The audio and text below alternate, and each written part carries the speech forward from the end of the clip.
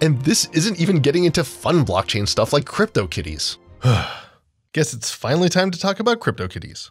So a little while back, I did a video about why Bitcoin is just obnoxious. Like I said before, capital B Bitcoin is just one narrow example of a blockchain. Well, it looks like enough folks finally figured this out. So now I can make this video all about one of my favorite uses of blockchain, NFTs or non-Fungible tokens. See, the internet is a weird place where people can claim to own all sorts of fun things. You can own digital art, you can own digital cats, you can own digital property or even real physical property. But how do you actually prove you own it? Well, much like the cryptocurrency, you can mint a special type of coin. Except instead of the coin representing ownership of however much Dogecoin is worth right now, it represents ownership of a specific physical or digital good. And much like with cryptocurrency, this coin would exist on a blockchain so that you could prove not only your ownership, but the history of this thing's ownership from its creation. Sorry, what was that? You didn't watch my blockchain video? Well, for a quick refresher, here's past me explaining blockchain. Now, a public blockchain, like Bitcoin's, is supported by code that can be run by anyone with an internet connection and a decent computer from this decade. This means everyone from you to your grandma can be a cool hacker man validating GameStop trade-ins on the network. But the code is also designed to prevent actual GameStop employees from getting away with offering you a $3 trade-in for your unplayable copy of Cyberpunk 2077. That's because transactions can only get on the ledger if enough people agree it's valid. A process that ensures GameStop's trade-in program would probably never work on a DLT. But because it would take ages for folks to reject trade-ins one by one, we instead bundle transactions into blocks to save time. If enough folks agree a block is valid, then it is added to the ledger along with the reference to the previous block. Thus, the block has become a metaphoric link in the chain of transactions. Get it? A chain of blocks? Blockchain? Now that we're all caught up, let's tackle fungibility. Fungibility is the ability of a good or asset to be interchanged with other individual goods or assets of the same type. A common example of a fungible asset is money. If you have a $10 bill, then the bill is worth the same as every other $10 bill in existence. Therefore, it can be exchanged for any other $10 bill or two $5 bills or 10 $1 bills, because their values are all based on a fixed exchange rate. But a non-fungible asset is considered one of a kind. Think of a piece of art. Not only is there only the one piece of art, but that piece of art has a different value to each person based on their appreciation of the work. And that meaning is important. For instance, I have a lucky $2 bill that, despite being money, is absolutely not interchangeable in my heart for any other $2 bill. But I also think that this one-of-a-kind art piece is trash, and I would not be surprised if I confused it for any other piece of modern art. Now, getting back to blockchain, for any cryptocurrency or really any currency to be successful, it needs to be fungible. The fungibility of the dollar allows us to buy and sell things at a fixed rate without having to barter in every transaction. And even though Bitcoin's price fluctuates wildly day to day, every Bitcoin is worth the same as every other Bitcoin. But what if that weren't true? Enter the realm of the non-fungible token, or NFT. So you have a problem. You are really good at making memes, but it can be hard to prove that you were the creator of a meme because every single time you upload it to Reddit, it gets stolen by Instagram, 9gaggers, Imgur, and then reposted to Reddit for even more karma than your original post got.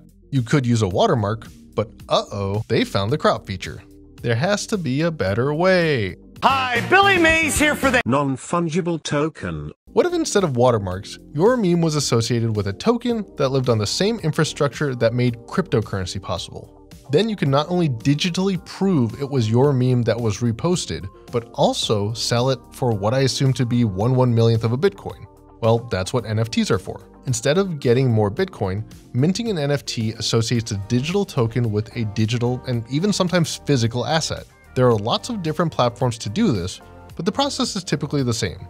You go to a site, create an account, upload the asset, and the site creates an NFT associating your thing uniquely with you.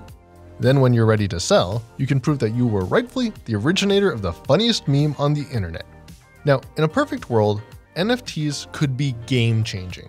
For one, this would put a lot of power back in the hands of artists and creators who are getting ripped off by countless knockoffs, forgeries, and repost accounts. And it could have serious implications beyond art, simplifying how we manage ownership of everything from digital assets to our homes. But unfortunately, we do not live in a perfect world, so enjoy some caveats. For instance, one of the biggest problems with NFTs is the network. If I want to create an NFT, I have to go to a specific site that might have its own specific ledger. And even though it may be on a ledger, that ledger might not be open or decentralized in a meaningful way, meaning your proof of ownership only lasts as long as the site does. You can think of it like an online game. I love Overwatch, but if Blizzard ever shut down, I wouldn't be able to play a game that I paid money for. And maybe worse, I would lose access to tons of character skins I've been grinding so long for. Even if I had tokens proving I owned the game and each corresponding skin, if there's no one hosting the game, then I have no way to meaningfully use it. And so in the end, I don't really own anything. Likewise, even if you own the assets, you have no say over how they look. Blizzard could record that I own a specific Lucio skin, but that doesn't mean I have any say over how the asset looks or would be able to alter it. I might be able to import it into another game, but at the end of the day, those sites are the ones dictating what that skin would look like. To get a sense of what I'm meaning, just think of any video game character remastered in the last decade. And lastly, just because an NFT proves I own a skin or a meme or a GIF doesn't mean other people can't copy or share it. I mean, if you've seen an image of an NFT, chances are the owner didn't post that image. Most sites don't have controls to prevent others posting your image, and even if they did, so what? Isn't the point of art to be seen and enjoyed? But I do not want these caveats to dissuade you, because like I keep saying, blockchains are super cool, and unlike traditional art, you can do some really fun and really weird stuff with them. Imagine if you owned a piece of art that you could mix with another piece of art to create a completely new, unique piece of art. Well, this was the idea for CryptoKitties. Yes, we are finally talking about CryptoKitties. CryptoKitties are a type of NFT, though I guess the preferred term is crypto collectible, that exists on the Ethereum network. Each kitty on the network is a token with a corresponding set of cattributes, which define how they look. But, much like Pokemon, you didn't have to settle for your specific weird cat. You could breed cats together to get a next generation cat with a mix of cattributes from its parents. This was possible thanks to Ethereum's coolest feature, programmatic transactions called smart contracts. What are smart contracts? A good question. For another time. Anyway, as a result of being able to own and breed cats, certain cattributes became particularly desirable, with a 9th generation dragon-tailed kitty going for 600 Ethereum or just over $170,000 in 2018 Ether. And this is but a glimpse of the fun weirdness of NFTs. Yes, much like Bitcoin, NFTs are getting a lot of hype, and soon I imagine that NFT art bubble will burst. But I sincerely hope the excitement for the technology stays, especially if it allows us to support pioneering creators making weird new stuff like CryptoKitties. Unfortunately, that's all I have for this video. If you want to hear more about NFTs, you can listen to the sample size episode I've linked in the show notes. And if you want to keep up with me until my next rant about blockchain and smart contracts, you can follow me on social media at Wildcard Cameron. Don't forget to check out my Patreon or other fun content. Maybe like, subscribe, ring bells, share this video with your friends so you can dunk on them with your rowdy newfound crypto knowledge, and I'll see you next time.